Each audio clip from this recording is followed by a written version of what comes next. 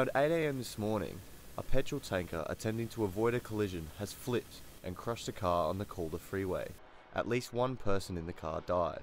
The truck was in the centre lane when a car pulled in front of it.